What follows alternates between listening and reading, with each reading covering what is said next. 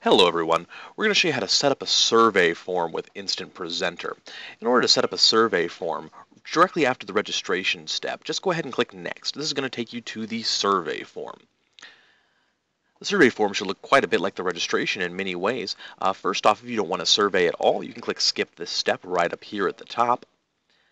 And if you have a past survey that you just want to copy, you can go ahead and select it from here. It doesn't look like I have any at the moment, but if I did, that would be populated with various dates. This header text will appear above all of my questions, so I'm just going to ask them to please take my survey. These standard fields are preset for you. These will be just fields that they can answer with whatever is applicable, and these can be either required or shown, as seen in these two various columns. Anything that is shown is optional. Anything that is required must be answered.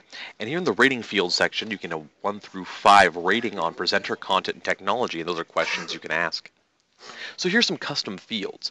Now first off, in the survey, you can actually use this as a test by clicking Enable Scoring of Custom Questions.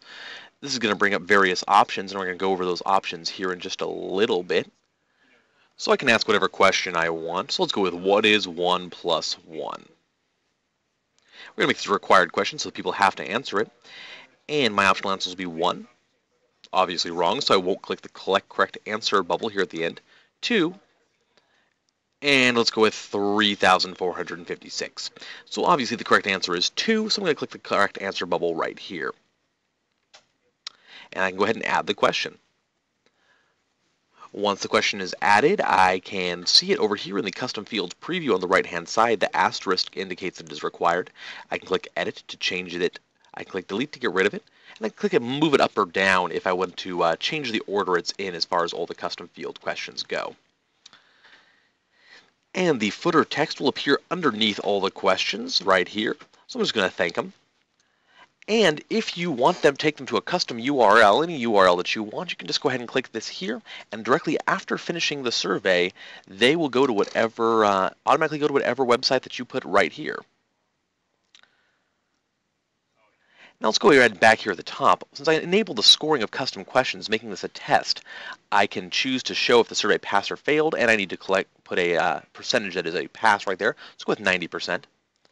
And I can send them either some text or different URLs based on if they win or lose, or pass or fail. So let's go ahead with congrats.com for your URL for the winners, and fail.com for those who unfortunately failed. And I can show them the percentage if I want to that they answered correctly. I don't have to show them that. And show the correct answers to the scored questions if I want to, but again, I don't have to show them that.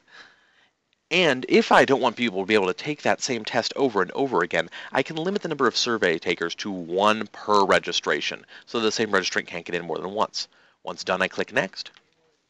Here is my survey, and here is the 1 through 5 question right here. The various fields I chose, and right here is the test question. Once done, I can click Finish, and this will send out my registration to all of my attendees. Congratulations, you've set up a survey with InstantPresenter.